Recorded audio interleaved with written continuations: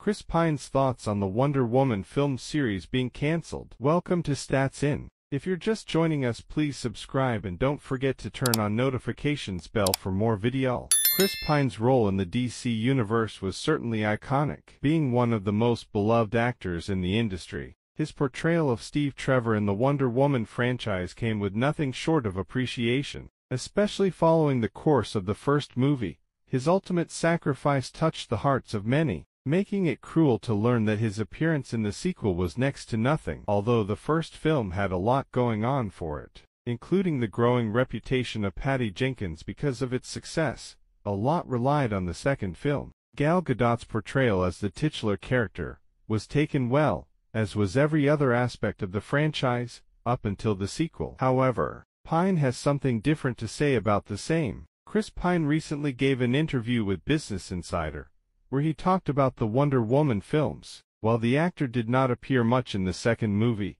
he was a very important part of the first. He specifically talked about the film series getting cancelled before it could get its third movie. The actor revealed that he was quite surprised by this news, considering how the movies collectively earned an impressive amount. While the second film was heavily criticized by audiences, its release right in the middle of the pandemic certainly hurt its performance, and did not allow it to explore its full box office potential. Okay, that's it for this episode. Thanks for watching. Please don't forget to share your thoughts in the comments section below. Please like, share and subscribe for more.